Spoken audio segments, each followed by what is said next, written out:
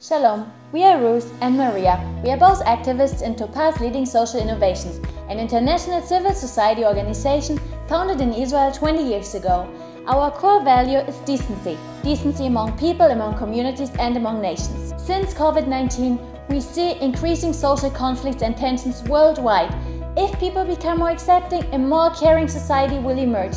Our solution is to advance tolerance. UNESCO defines tolerance as respect, acceptance and appreciation of the rich diversity of human beings. So what do we suggest? The Global Ambassadors for Tolerance is a new international volunteer program, a movement that mobilizes volunteers to advance tolerance within their local communities. Local implementing associations will recruit the volunteers as part of a global Jewish network. Tolerance is not a subject that can be taught through textbooks. It comes with a personal example, building bridges between communities. We already have a list of projects such as coexisting events, interfaith sessions, cultural festivals, and more.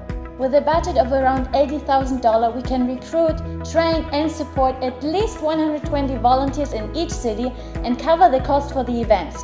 The implementing bodies will be requested to cover 50% of the expenses. By implementing this program, we will witness growth in social solidarity, mutual responsibility and accepting diversity, which is the notion of tikkun olam. As Chazal say, her ways are ways of pleasantness and all her paths are peace.